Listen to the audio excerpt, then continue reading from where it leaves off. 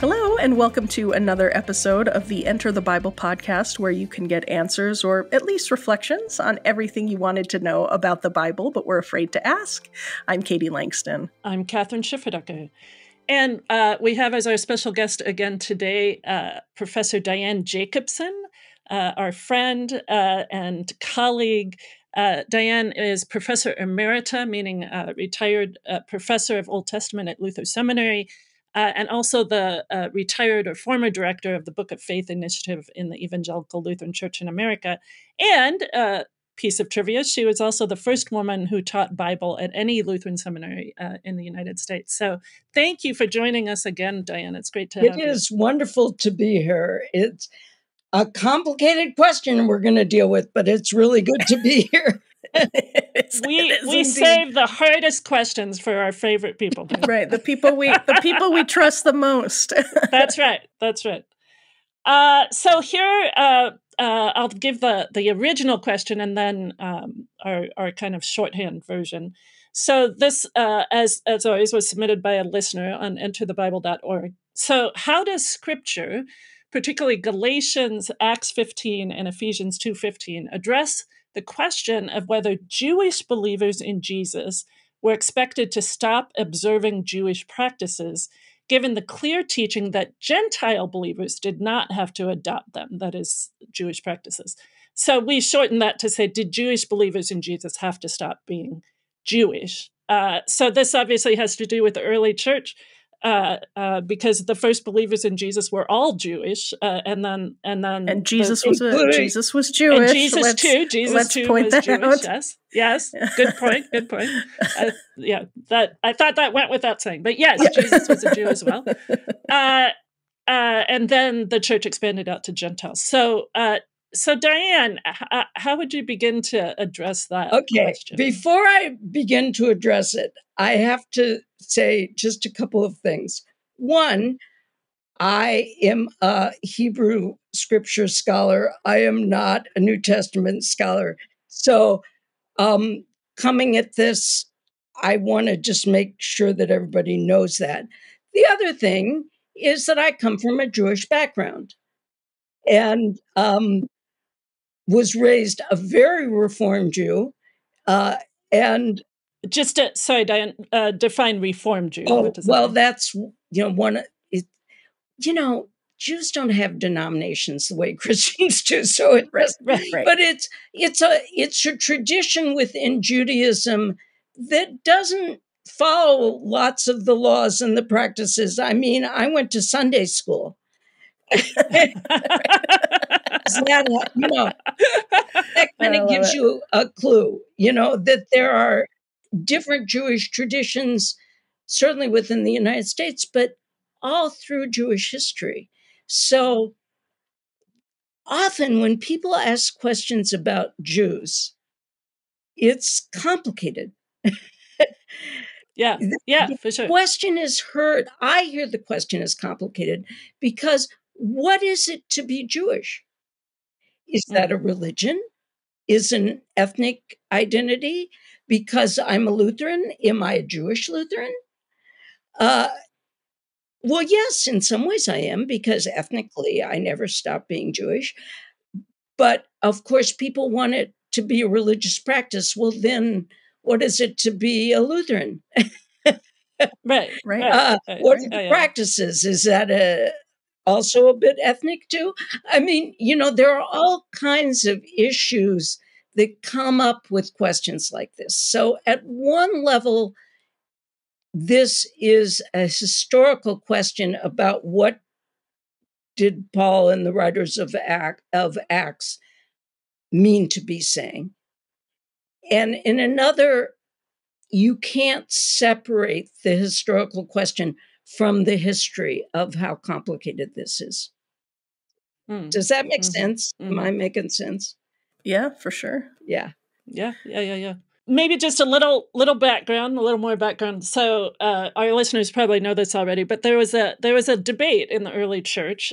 Paul writes about it. The book of Acts talks about it, right? About whether a Gentile, that is a non-Jewish believer in Jesus, had to be circumcised, a male believer. Because they didn't care about what women did anyway. But right, we can do whatever. Flying under the radar since the year BC 5000. Yeah. Go on. So did Gentiles have to become Jews basically before they could become Christians? And Paul, there was a debate. There was an honest debate here, and it was a big debate. It was very serious. Yeah, it was huge. Yeah. Paul, the Apostle Paul, who wrote so many of the New Testament epistles, came down firmly on the side of no. In fact, the book of Galatians is primarily about that question and that debate. Right. No, a Gentile believer does not have to become Jewish or be circumcised in order to be a Christian. So, but to be honest, I had never thought about this other question, right? Did Jewish believers in Jesus have to stop being Jewish? Right. And go ahead. Thinking about this, it is clear what you just said is true. What Paul was talking about is how the Jewish believers judge their Gentile colleagues. Right. And he's not talking to them about what they have to do. So in some ways, we're never going to get a direct answer to this kinds of question. And the way I think about the answer to this is, if you come from a Jewish background and you want to light Hanukkah candles and you want to go to services on Friday and you want your male children to be circumcised, why? Are you doing this because it's the joy of the tradition and you're living into your community? Well, then it seems to me Paul has no objection to it whatsoever.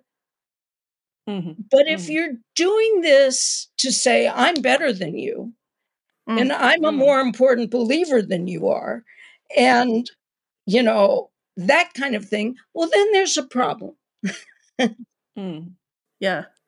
I think that's a helpful distinction. I want to note that in Acts, it talks over and over and over again about Peter and John and Paul and going to the synagogue, right? Going to the Jewish house of worship to participate in synagogue services. So even at the temple, they even go to the temple. Yeah, and the temple. Yeah, and the temple in Jerusalem. So it seems that they did continue to practice or didn't stop being Jewish in order to become a follower of Jesus. And I think they would say, this is our duty and our delight.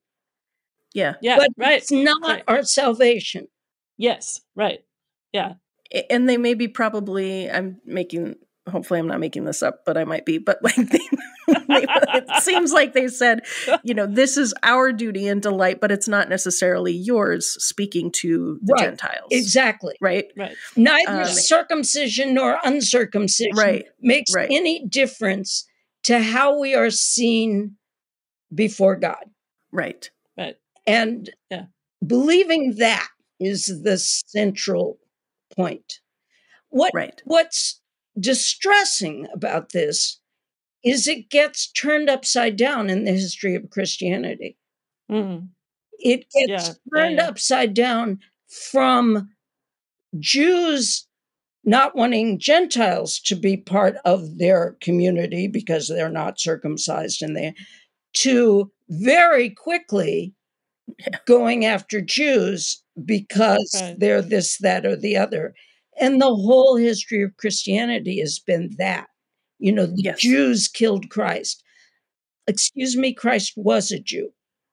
Right. Yeah, that's a great point and an important point. Much to the shame of the church through the centuries, the church became the persecutor of Jews, much to the shame. It's one of the things that, which is we why need to continually remember. This question is a very legitimate question, but like so many questions that we have about the Jews or the Muslims or whoever we're putting into whatever group, it so quickly can turn against itself and become something else, from a legitimate question to something you use in an illegitimate way. Yeah. A way to condemn it's, or persecute or hate right. or despise or, Yeah. I think it's helpful actually to look at one of these passages that the listener talks about in Ephesians 2. This is Paul, right, talking to, or well, we won't get into that. Talking to the Gentiles, right? So starting at verse 11. So then remember that at one time you Gentiles by birth called the uncircumcision, by those who are called the circumcision, that is the Jews. Remember that you were at that time without Christ, being aliens from the commonwealth of Israel and strangers to the covenants of promise, having no hope and without God in the world, right? Remember, Gentiles, you were once had no hope, but now in Christ Jesus, you who once were far off have been brought near by the blood of Christ, for he is our peace. In his flesh, he has made both groups into one and has broken down the dividing wall, that is the hostility between us. And then this is the verse that in particular the listener mentioned. He has abolished the law with its commandments and ordinances, that he might create in himself one new humanity in place of the two, thus making peace, and might reconcile both groups to God in one body through the cross. So it's, and then it goes on, he proclaimed peace to those who were far off and those who were near. So, I mean, it's beautiful, right? Like God has broken down, Christ has broken down the dividing wall between us. And now you Gentiles who were far off have been brought near, right? And you've been made one. It reminds me of Romans 9 through 11, where Paul is wrestling with it. He's so saddened that his people, the Jews, have not, en masse accepted Christ as the Messiah. And so he struggles with this question of, well, then what about the Jews? What about Israel? And it's a complicated argument, but he comes down and says, the gifts and the calling of God are irrevocable, right? Like the chosen people are still the chosen people. And it's not because of themselves, it's because God is faithful to God's promises. And that's such an important thing. And then he goes on to say, so Gentiles, right, you have no reason to boast because you've been grafted into the tree that is Israel, right? You're like a wild olive branch grafted into the olive tree that is Israel. So I think we always have to remember that. Those of us who are Gentile Christians have to remember that humility, right? We've been brought near by the grace of God. And that's the good news. And everybody remembering that humility. And that whenever these questions are asked, do we have to, I think hearing that kind of question to ourselves now, but do we have to do something different? Do we have to disown the church in order to become part of the church? I mean, the church has certainly done lots of pretty miserable things. So does that mean we have to stop being Christians in order to be Christians?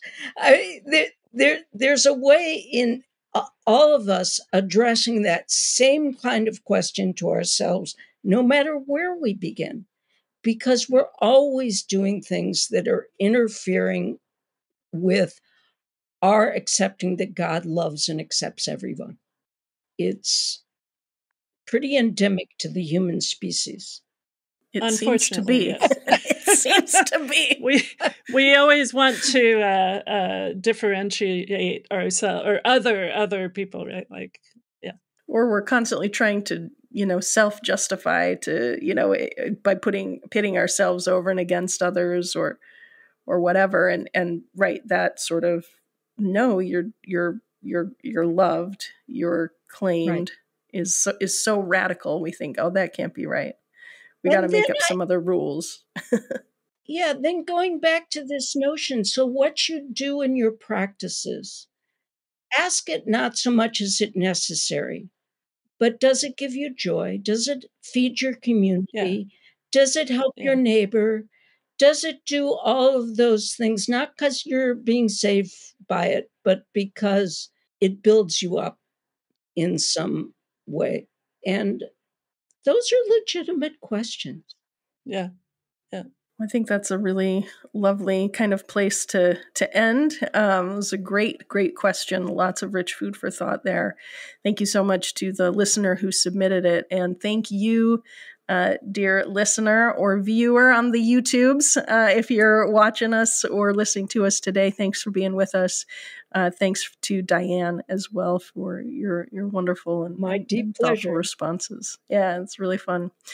Yeah, wonderful to have it. Thank you for that. So fun. Perceptive and insightful, rich answer, Diane. Thank you. Of course, you can always get more information on the Enter the Bible website at enterthebible.org. We got maps, we've got commentaries, we've got videos, we got more podcasts, whatever you could want. Be sure to like and subscribe on YouTube or rate and review us in your favorite podcast app. It helps us spread the word. And of course, the very best compliment you can pay is to share the podcast with a friend. Until next time.